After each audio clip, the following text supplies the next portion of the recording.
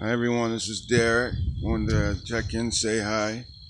Wanted to talk a little bit about my history. I was diagnosed with severe depression disorder 12 years ago. I was also diagnosed with severe uh, depression um, disorder. I wore that like I wore my clothes.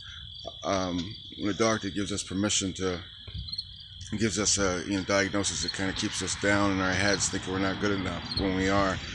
I started practicing mindfulness, and a couple of years ago, and I ran into watching The Secret on TV, and that got me studying the laws of attraction, and it really opened my head up, my mind, and ever since I've been practicing that, and I stay away from negative thinking and confrontations today.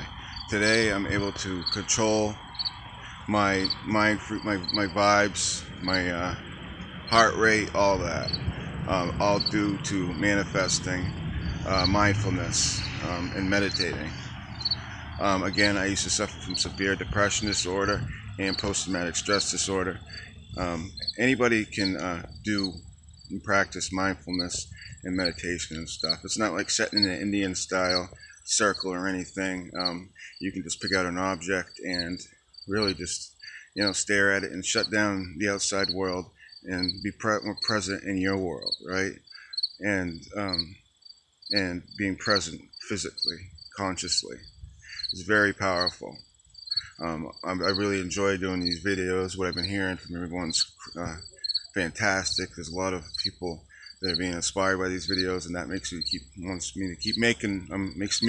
Inspires me to keep making. I'm gonna keep doing that. Try on your way to work turning your radio off, or your way back from work turning your radio off. I love blasting my music too, but if you're stressed out and stuff, if you turn it off, let yourself relax, your mind stop racing, and it's very powerful. It's something I practice daily. As you can see, it's beautiful where I am. I hope it's beautiful where you are too. Practice